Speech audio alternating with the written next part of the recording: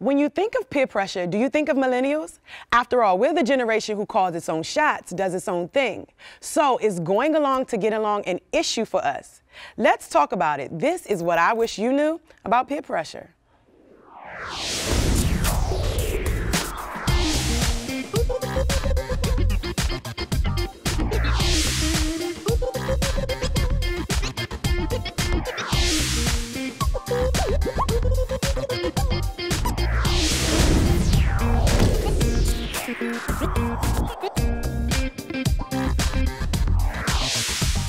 Welcome to I Wish You Knew. I am Brittany Timmons.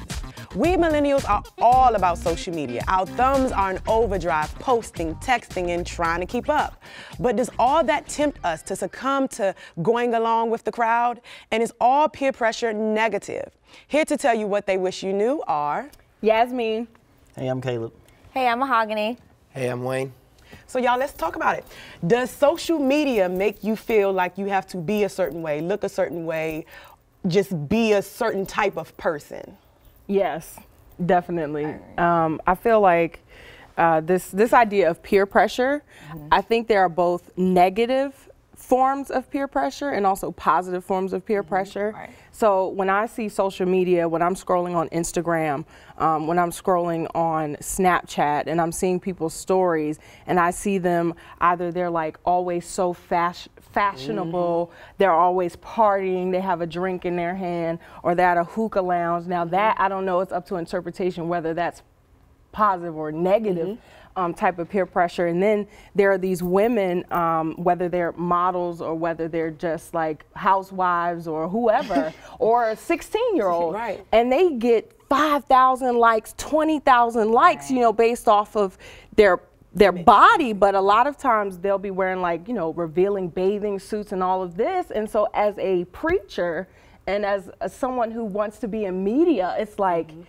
do I have to dress like that and look like that so that I can have all the followers?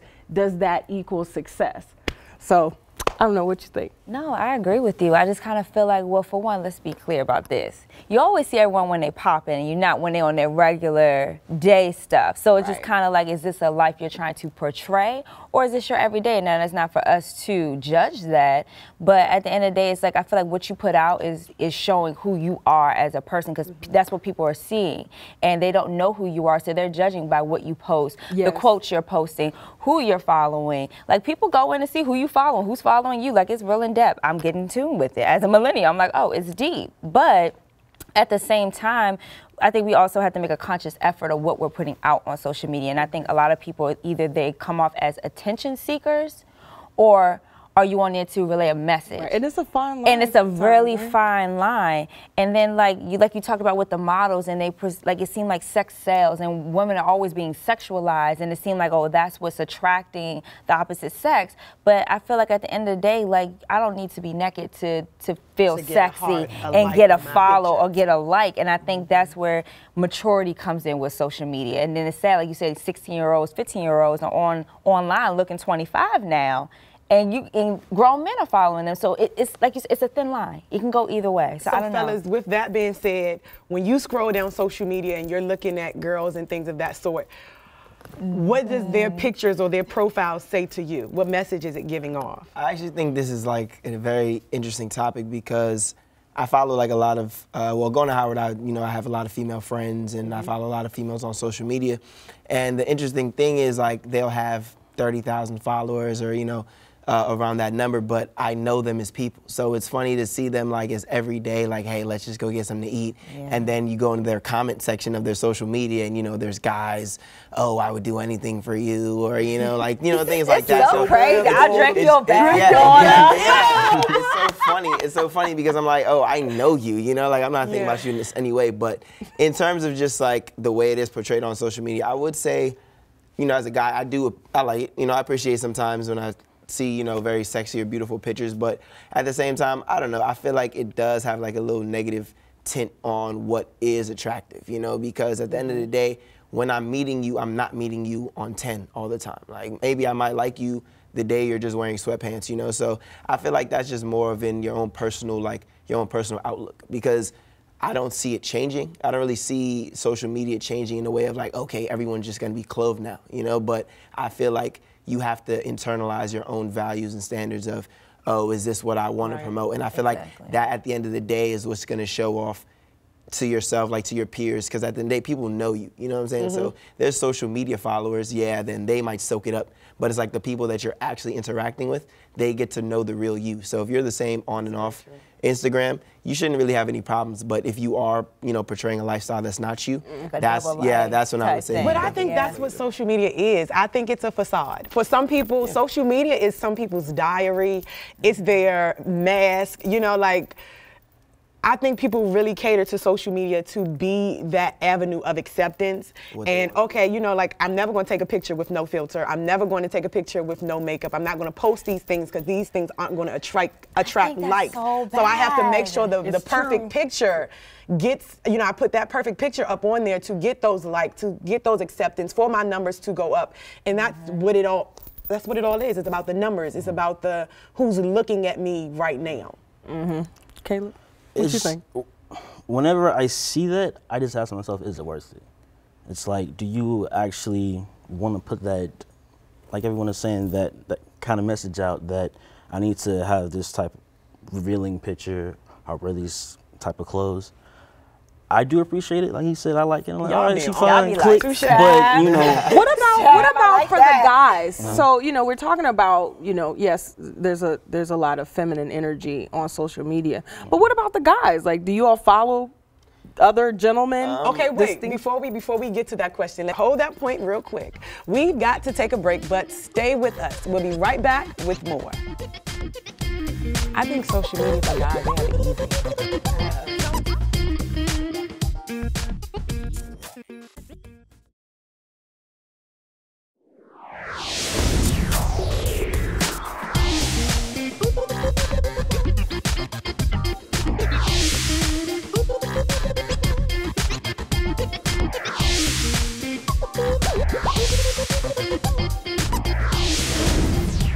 Welcome back to I Wish You Knew. So fellas, we were talking about a lot of the women's form of pressure that they find. What kind of pressure do you find specifically from social media? I feel it's a few types of pressure, because I follow a lot of my friends back home. They're like personal trainers, like Buff, Billy Blanks. They're like it's unnecessary how many abs they have. And I'm like, do I need to, like, I need to get in the gym as soon as I get on Twitter, but I don't think we have as much pressure as women do. I'm so thankful. Thank you for acknowledging that. It's hard to be a young woman in 2017. I'm like, because y'all have to be on 10 all the time. And I'm like, that has to be nerve-wracking. I'm like, that's why I'm so thankful. And there's, go. Wayne, what about you? Yeah. Do you find pressure? I would say, for me, I follow a lot of like fashion, like a lot of fashion accounts on Instagram, like Twitter and things like that. What I say for men, anyway. And I feel like for me, my peer pressure comes in with like buying the latest clothes and things like that, or like being fly or different things. And something I see like guys do, which I think is very corny, but they always are the ones with the most followers, are the ones that are like, you know, you gotta treat a woman right, or, you know, like they have like those corny accounts and stuff like that. So I feel like that's like a peer pressure for men in a way, because like, you know, nowadays, it's like such a minefield on social media. Like, you say anything wrong and like, you know, someone from a whole nother state could construe what you were saying to be, you know, you're not feminist and X, Y, Z and stuff like that. So I feel like there's peer pressure in that sense, that, you know, we now have to be on our P's and Q's, you know, just like online and socially, which I think is a good thing. It can be good, but at the same time, I feel like sometimes it stops us from having real conversations, because people are now, you know, decorating what they're saying as opposed to what they actually want to say. Right. Because, you know, the pressure of people actually, you know, coming at them in any type of way. So what kind of pressure, peer pressure, do you find in your inner circles? Find or found? Because I understand from my vision, you know, when you find certain pressures or people that just shouldn't be in your inner circle, they get eliminated. They get kicked out. They got to go. So what kind of pressure have you encountered with people that you know? Where do I start? Let's say. Yes. The friends I had in 2008 are not all the friends I have in 2017. And why is that? Because I feel like we grow and we want different things and we want to go in different directions. And I feel like as you get older and when the things are of a priority become important, you look around the people who you're around and feel like, are they making me grow or are they making me want to stay content? Because they're not ready to go to the next level. And you got to realize not everyone's going to make it to the end. Everyone has their season. So you have to get to a point where you have to learn, okay, this was our season and this is where it ends. I love you, but this is when I need to move forward because you're not ready to take that step yet. And it's okay. I want people around me who's going to encourage me, who's going to motivate me, who wants to challenge me. And I think we get so caught up on longevity because I've been friends with this person since freshman year of high school, or I've been friends with her since college. But then, okay, we're not in college anymore, we're not in high school, we are young adults. And I'm not trying to go out to DC in the club every Friday through Sunday. I mean, there's a club open every day or go out and drink. Like, I'm like, let's sit down, let's have a conversation. Let's think of a business plan. Right, there you go. So it's like, we're your conversations. You have to listen to the conversations that are going on around you. I mean, what about you guys? And I think, too, with your inner circles, I know I found it's certain things that's not worth fighting for anymore. My fight and my energy needs to go in other directions. So if you're every single time I don't invite you out and I'm out with these friends and you want to be petty and you have an attitude about it, then maybe you shouldn't be around. Because I'm not thinking of it as the mindset of, oh, I'm being petty today and I'm not going to invite her.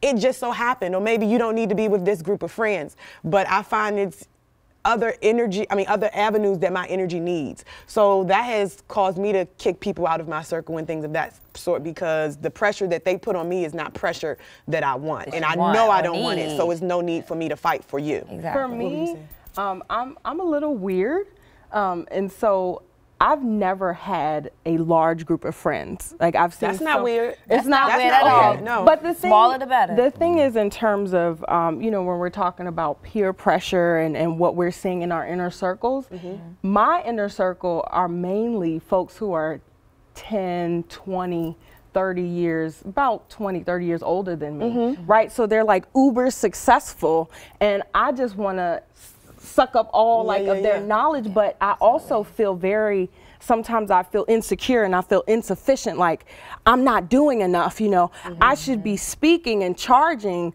$1,000 or thousands of dollars to speak, and I should be speaking at universities, and I should be, you know, I should be modeling for this company and that company, and I'm looking and I'm like, well, damn, like they get to do all that stuff, but like what's wrong with me? And so that's kind of the struggle that I have with social media, and I have to remember not to compare myself. But if I'm looking at someone who's a few years younger than me and they have, you know, maybe thousands or millions of followers and they're traveling the world and speaking, you know, I have to look at myself and I'm like, well, what am I doing wrong? Which is, that's not necessarily accurate. But I think it comes naturally. That's the kind of world that we live in. It's those things in your face, and it makes you just automatically think, not that you want to, but when you see, okay, this person is traveling. I have some friends that just bought condos and stuff like this on the South Side, and I'm like, yo, I'm still trying to make an acting career pop off. You know, it's but like I these think deadlines. It's like these imaginary deadlines that we kind of give ourselves. Like by 25, we thought we were going to be, doing this, you know, have our houses and be married, and look, we. In that age frame, and maybe all of us are not there yet. I feel like we can sit here and talk about this all day. We've got lots more to talk about, but we'll be right back with more, so stay with us. But I think it's exactly what you said. It's imaginary deadlines that we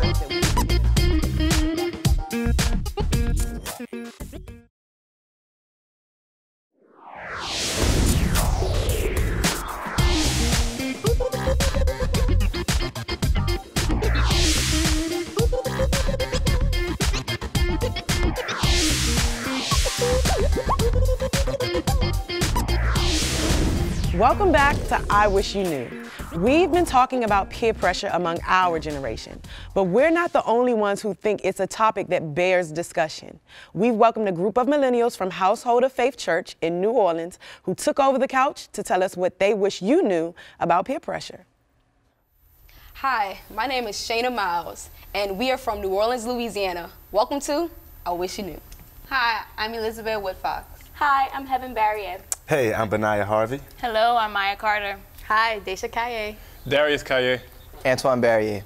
So guys, it is now, we're living in the 21st century.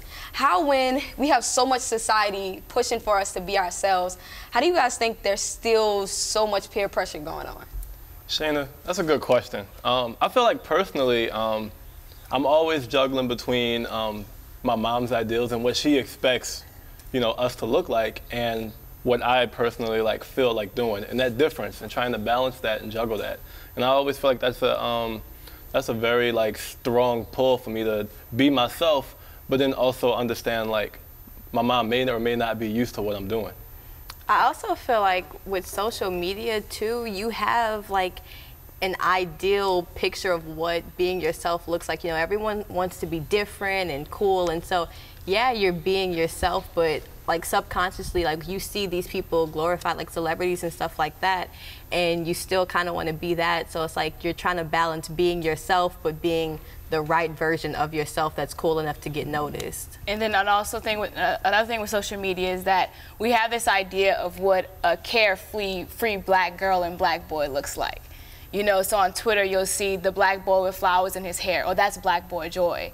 Or you'll see the black girl with her melanin popping, this is going on, and she's wearing this color, that color, this, her hairstyle, this type of way. And it's like, just because that's her image of her black girl joy or black boy joy doesn't mean that you have to have the same image. So they see that and they're like, oh, if that's black girl joy and black boy joy and that's melanin popping, I have to do that too. But no, be your own black boy joy, be your own black boy girl, you know, black girl joy, you know? Not only does social media play a part in peer pressure, but your friends do too. And people don't realize that, like, it could be even your closest friends, and they have like a huge impact on what you do, what you say, and how you act. So it's like friends, family, social media, TV. It's like peer pressure is everywhere. I agree with that. Being in college, I realized that the people that you hang out with influence you so much, like you were saying, Liz. Recently, I hung out with like a group of guys that a lot of people felt like really didn't do much, when I felt like I did so much. And I had to look back over my semester and kind of realize, like, how much did I actually do, you know, hanging out with these guys. And it came up to the point where we went to a party, and this one girl literally asked me, was like, why do you hang out with them? Like, you're nothing like them. And I'm like, why do I hang out with these people? You know, and I realized I didn't feel like I was peer pressured to like hang out with them or anything. Like, it was my own will, but I had to realize subconsciously that like they were kind of like bringing me down, you know? So it's interesting. And I also think like when people think about peer pressure, they just think about like big things like, oh, like drugs or alcohol. They don't think about, oh, the way I dress or just like little things like that. Right. Also, I think that peer pressure oftentimes gets a negative connotation. Yeah, when peer pressure can be one of the best things for somebody, as long as it's a good outcome, a good focus. Because, I mean, honestly, peer pressure has been around for a very long time. It's hard to get rid of, and there's a reason for that, because you want peer pressure in some situations, so it can be used both ways, both negative and positive. And it's just like, it's also kind of like how your mom used to say, you know, show me your friends and I'll show you who you are. And it's just like, you don't even realize that that's actual peer pressure. And it's just like, anytime I can look at your circle of friends and say, they're gonna be lazy, they're gonna be non-productive, but then I can also look at the same thing and be like, man, she hangs around a lot of people who wanna be successful. So she has to be successful. She hangs around a lot of people who are successful. So it's like, it's bound for you to be successful. And it's just like, they also say, you know, hang with somebody who's like a step above you, and then somebody that you can also reach down and grab. And it's just like that whole, you know, trickle effect is peer pressure. And it's just kind of how Benaya said, it most of the time it gets a negative connotation. But in all actuality, it can be what you make it. So it's who you surround yourself around. Do you surround yourself around people who are building you up, or are you surrounding yourself around people who you're supposed to be already above and you're lowering yourself to be around those type of people? Right, because you are the company that you keep. And I feel like everybody has to keep that in mind, because for instance, if you want to be this famous actress, or you want to do this, or you want to do that, surround yourself with people in those circles. You know, people who are going to encourage you and push you. You want friends who support you in your friend group, not friends who look at you and be like, why do you want to do that? You know, that's the negative peer pressure. You want the positive. You want the, oh, if you want to do that, let's get together and let's put this project together. Or let's go on YouTube and let's figure out how people work this camera. You know, that's the positive peer pressure.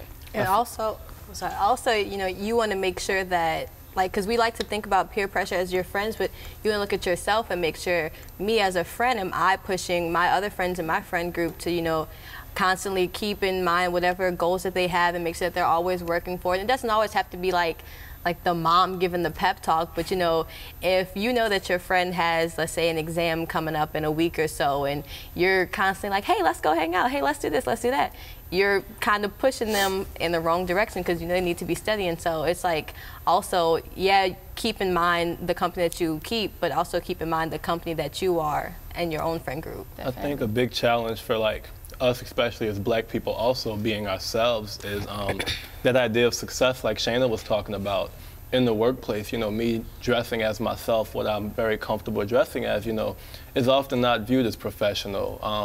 No matter how I speak, or the things that I'm more naturally inclined to, you know, black culture, black media, it isn't necessarily always interacting with the idea of professionalism, the idea of like the American dream, the American standard.